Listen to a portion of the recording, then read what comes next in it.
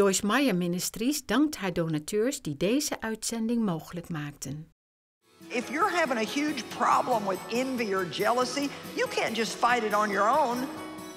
Get up with Jesus and let him love on you and fellowship with him and look at him and look in the Word, and he'll give you the grace and the strength and the power to do the thing that you ought to do.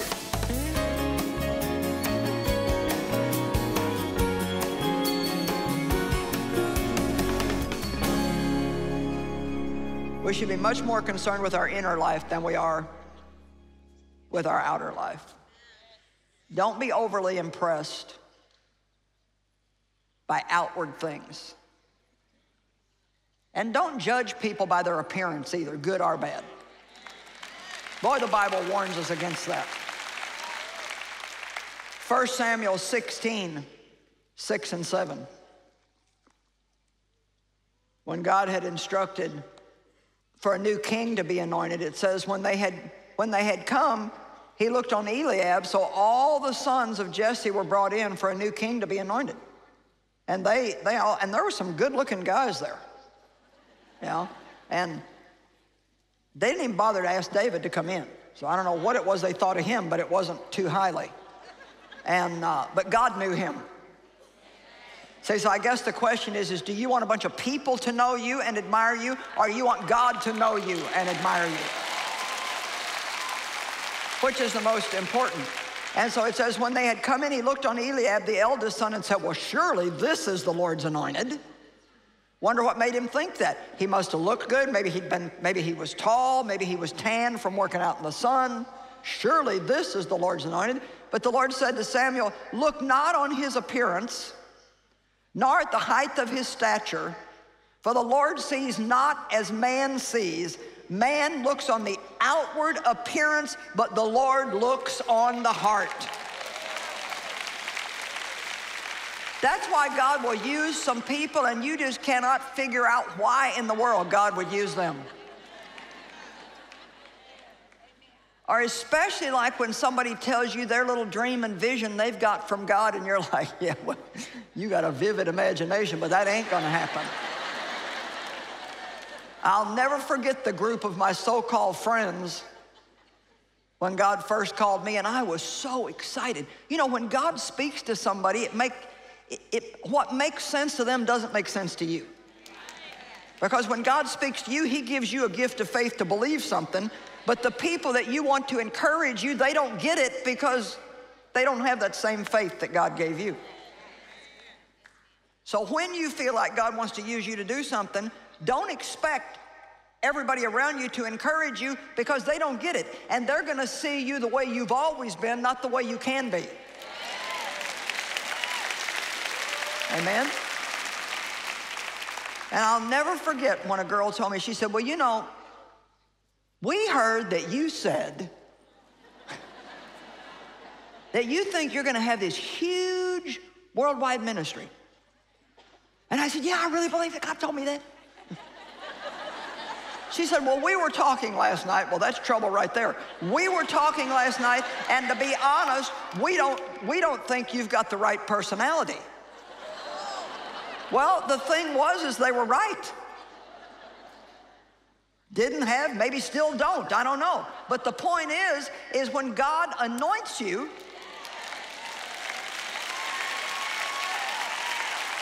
I mean, he used a donkey to speak to a prophet. Amen? John 7:24.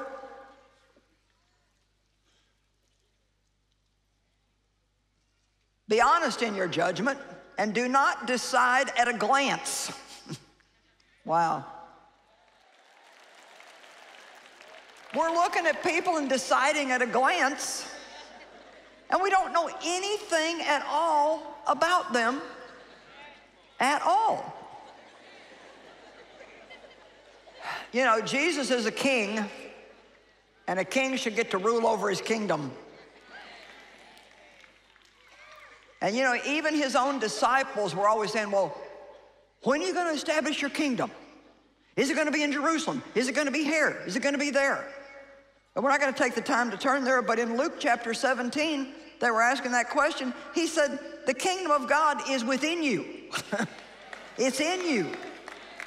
It's in us, in the church, but it's in us individually.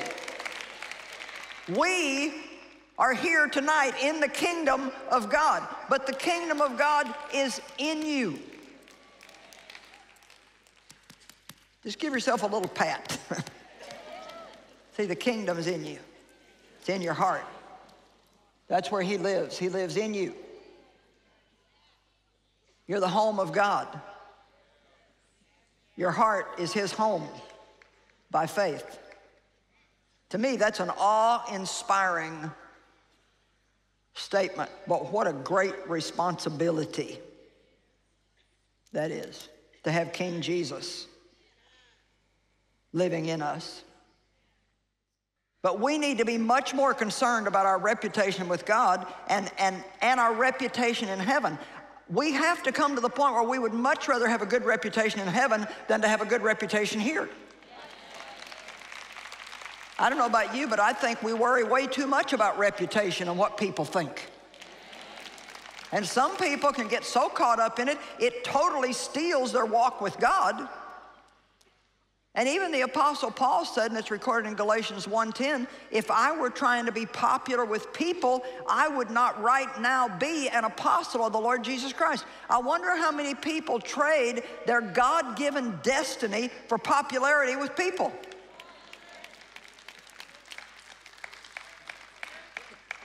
But the Bible says that Jesus made himself of no earthly reputation. I like that. He just followed the Holy Spirit and did some stuff that people thought were just Looney Tunes.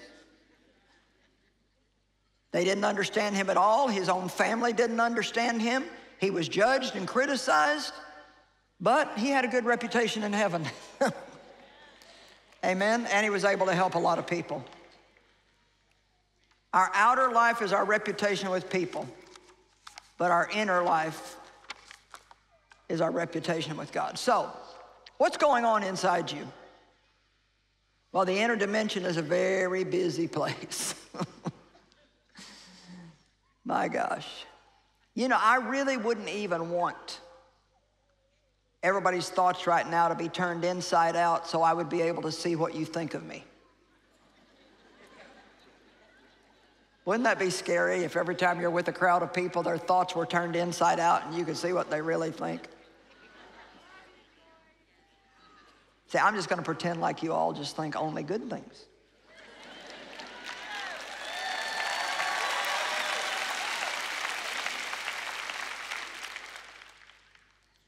The inner dimension is a very busy place, and it's like the Holy Spirit lives in there, and he's the traffic light, saying stop, go, wait, not yet, no, not now, proceed with caution. There's imaginations in there, opinions, decisions, discernment, attitudes, motives, purposes. And boy, motives, motives, motives. We could stop right now and just do another whole hour just on motives. I mean, I read something last week, and I teach on motives quite a bit. And boy, if you want to hear a room full of people get quiet. Because, see, we're just so busy doing. And half the time, we don't even know why we're doing what we're doing. Why are we doing it? To impress somebody because somebody else thinks we should, because we don't want to be left out of the group? I don't know how many things that I did in my life way back. Thankfully, I don't do it now, but way back in my life, I did it just because I was nosy and didn't want to be left out of stuff. What kind of a ridiculous motivation is that? And you know, the Bible teaches us that we have a foundation of Jesus Christ in our life, and we can build on that foundation with gold or wood or hay or stubble or straw, and it's how we build that's important. We build. And the scripture goes on to say, this is found in 1 Corinthians chapter 3, that if anything that we've built, any work of ours, if it's going to survive the judgment of God, must be a pure work. Because if our motives were impure, then even though we're saved, all the reward of that work gets burned up in the fire. So in other words, it's totally useless to spin our wheels and put out our efforts and energy doing things with wrong motives, because when it comes to the end of our life, which comes a lot sooner than we think, amen? When it comes to that, what if it's all burned up? I'm just going to tell you, if you want to have any outer power, you got to have inner purity. Amen? Blessed are the pure in heart, for they shall see God. I don't necessarily think that means see him with their natural eyes, although it may mean when you see him face to face. But I think that it also means that the pure in heart will easily hear from God. You can easily be led by the Holy Spirit if you're pure in heart. Inner turmoil. Wow. Worry, anxiety, fear. What do people think of me? How do I look? Well, the Bible says in Psalm 37:1, fret not yourself because of the evildoers, for they will soon be cut down like the grass. You know, one of the big questions that everybody asks today is, well, what do you think is going to happen in the world? I don't know. And I know there's people that have, you know, a bent toward prophecy and people that are gifted in that area, but I don't know what's going to happen. I don't know. But I'm okay with it because I'm not worried about it. Because I already know where I'm going to go, whatever happens. Amen? And I would like to encourage you not to worry about it excessively. Be prepared, be wise, but don't be worrying about it all the time. Fret not yourself because of the evildoer, for in the end they shall soon be cut down like the grass, but the meek in the end will inherit the earth. What does it say? Commit your way unto the Lord, trust also in him, and he will bring it to pass. Okay, you know what happens to people, and this part of this message is something that I really want you to get here. Some people at the end of every day are just absolutely exhausted. And some of them may be laying on the couch all day. It's not necessarily physical labor that wears us out. It's how we go about that physical labor. Let's just say that you go to your job and you're worried all day about what people think of you.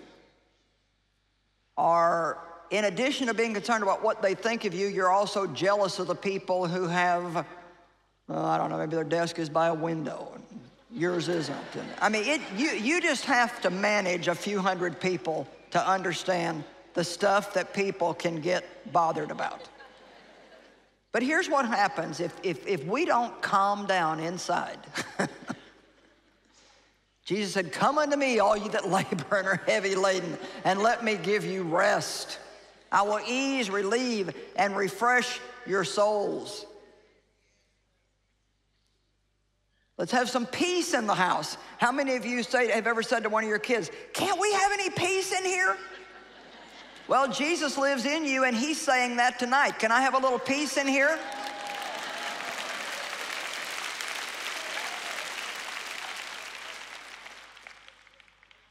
Is anybody understanding how important this is? I may not know what you're thinking, but God knows what you're thinking. My goodness, I remember, and you've heard me tell this, but I learned so much from this. I remember when Dave and I used to fight all the way to church. I mean, if the devil can start a fight, honey, it's going to be when you're on the way to church. Amen? And we would argue and fight, and Dave would be swatting at the kids in the back seat. You know? But the first, you know, we were in one of those churches that was growing like crazy, so you had to have people out in the parking lot directing traffic and, you know, all this stuff. And the first church person we saw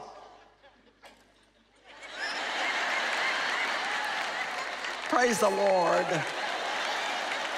Glory to God. We're so, oh yes, this is a great day in the Lord. Amen. Hallelujah. And I can remember being so mad at Dave, standing there mouthing the words on the overhead and thinking, Come on, do you know you can sing a worship song and not think about it? Did you know that? I surrender all. And I'm thinking, if he thinks I'm cooking him anything to eat today, he's got another thing coming, because I am not speaking to him the rest of the day. I mean, it's going to be war when we get home. I surrender all. Come on, you know exactly what I'm talking about.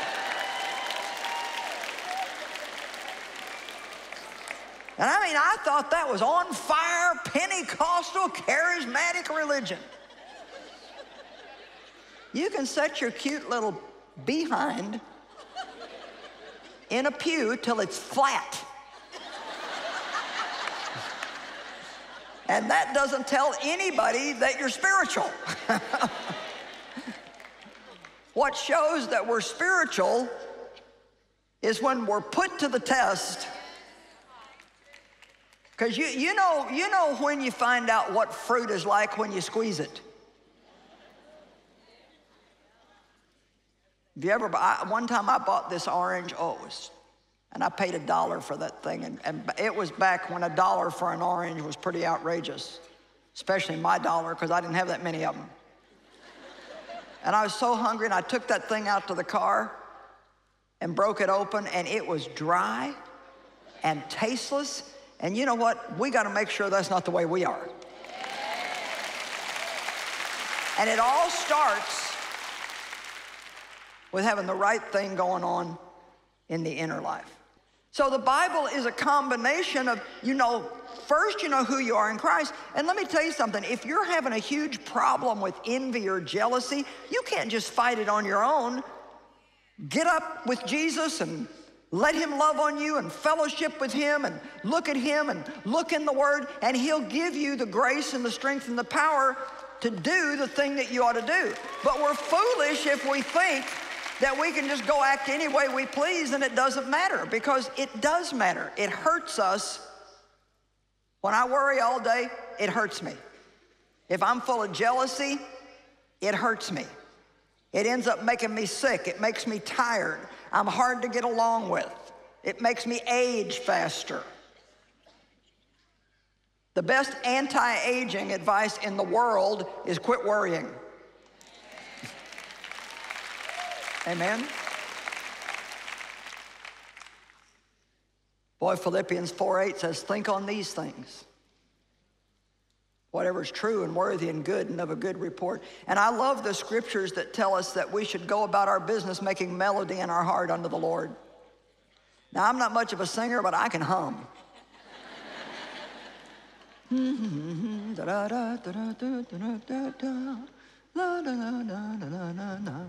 Keep yourself full of that. Even a good Holy Ghost hum will keep you from having too much junky stuff in your thoughts. I know a girl that I thought of this afternoon, and she just had it rough, man. I mean, she came here from another country. Her husband drinks all the time. He won't work. She's trying to run a business, support her family and her kids, and she has to send money home to take care of it. And she just had a rough life. And I've noticed with her that she's always like humming or making melody in her heart. Now, sometimes she's kind of singing in her original language, and I don't understand what she's saying, but I think sometimes, you got nothing to sing about. But see, we don't have to have a thing to sing about. We've got somebody to sing about. Amen? And so practice just that, keeping a little melody in your heart unto the Lord. And it kind of keeps things in there in better condition. Be very wise about what you let go on inside of you. Now, Luke 11:39. Now, I hope you're ready for this. But the Lord said to him, now you Pharisees, you clean the outside of the cup and the plate, but inside, you yourselves are full of greed and robbery and extortion and malice and wickedness. You senseless, foolish, stupid ones, acting with reflection or intelligence, did not he who made the outside make the inside also? And here it comes. But dedicate your inner self and give as donations to the poor of those things which are within of inward righteousness. And behold, everything will be purified and clean for you. But I really want to go after that, but dedicate your inner self. So I just want to challenge people tonight and say, would you be ready to do that tonight? Would you be ready to say, okay, Jesus, I heard you tonight. I don't know about you, but I think this is a good kind of a wake up. How many of you were just kind of, your eyes were opened a little bit tonight to realize how important the things are that go on? And you know, even if you know it, I know it, but I'm enjoying preaching it. I mean, I always tell people, if you don't like my message, I'll preach to myself because I like it. So let's just do this. I'm going to pray a prayer, and if you're ready, I want you to pray it with me. I'll do it slow so you can confess after me. But I do want you to keep in mind, you probably don't want to say it loosely, because I really believe when you give God permission to get into an area of your life, you can't take it back. So let's just pray this short prayer together. Jesus, we love you. Thank you for showing me the importance of my inner life. You said I should dedicate my inner life to you. And I choose to do that tonight. I invite you to convict me, to help me see when things are not right inside, and to give me the grace to always follow you. The first thing I ask for is truth and awareness. I dedicate my inner self to you. Thank you. In Jesus' name. Can you give God a big praise tonight?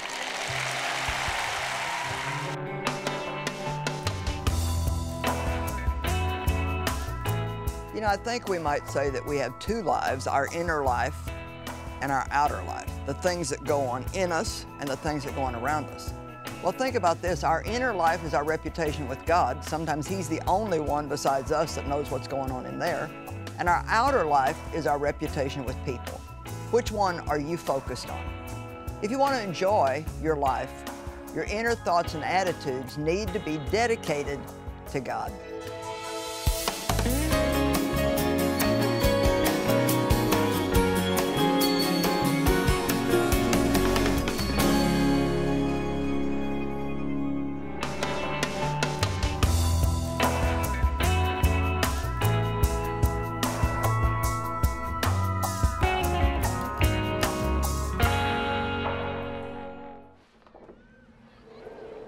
As soon as a very young girl reaches puberty and she's of childbearing years, you'll see these flags above their houses representing the fact that a young girl is available to a man, essentially on the market, up for sale. And at that point, her life changes dramatically. So what they do is they take them out of school, teaching them how to cook, how to be a wife in the home. But part of it is also how to please a man. And that's through, you know, normal things in the house, but also sexually. So we are doing anything that we can to help people understand the value of girls. And helping these girls by taking them into a program called Imagine Hope. If they would live with us for 6 months and we would have devotions, lead them to the Lord, really mentor them in how to be a godly woman, and then at the same time teach them how to do some skills, basic things like jewelry making or whatever it is, that they can have some kind of an income that they can bring to their families, we should give. and we should give to those that we don't benefit us. And I think that's what Hand of Hope does, and we're grateful for that.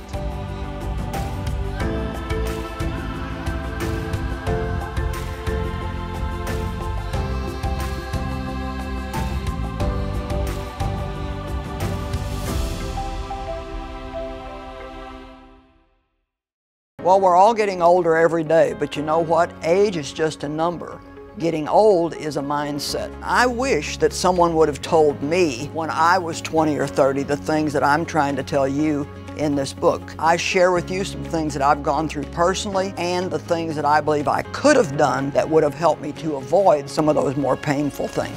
Let me help you age without getting old. Besluit om bewust te genieten van je leeftijd en ontdek wat je vandaag kunt doen om je morgen jong te voelen. Bestel dit boek door te bellen met 026 20 22 100 of online via joyce-meyer.nl/shop. Hoe zit het met een dagelijkse verfrissing? Frisse Impulsen levert de dagelijkse overdenking van Joyce per e-mail. Meld je gratis aan.